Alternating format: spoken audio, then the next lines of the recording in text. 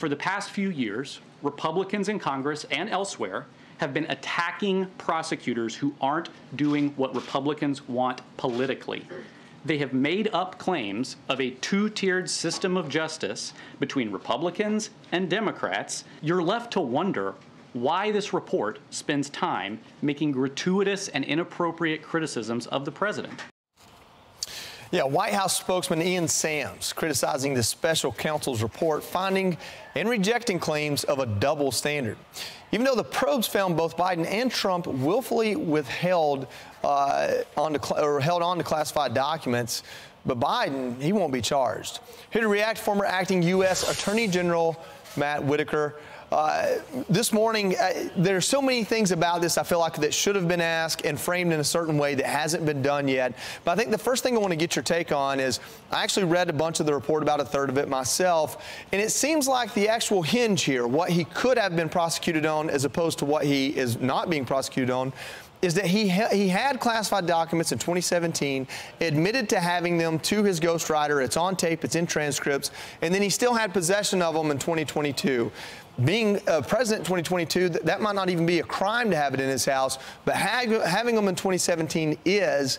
It seems like the special counsel simply said he could go in front of a jury and say he didn't remember right after he spoke about them, and that's why he couldn't be prosecuted.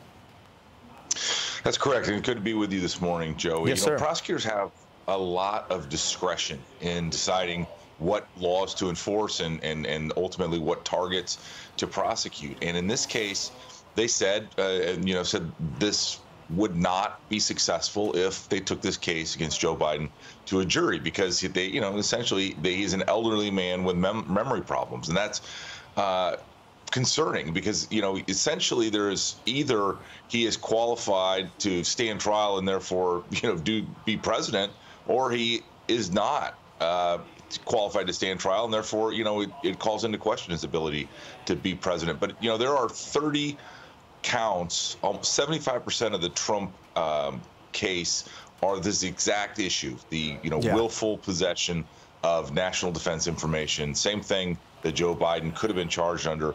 And I don't know how you cannot say there's a two-tier system of justice when the exact same case is reviewed against one person in Donald Trump, and they charge him, raid Mar-a-Lago, all the things they did, very aggressive tactics, and then Joe Biden is allowed not only to cooperate, but is given no consequence for his behavior. It's Joey, it's just not the way our system of justice should work. Now we'll move on to a second topic here, but just on this topic real quick. Another part is the special counsel says in the opening of of the summary that he held on to this stuff on purpose because he knew he was going to run for president again, which is very similar to the criticisms of why President Trump held on to the documents he held on to.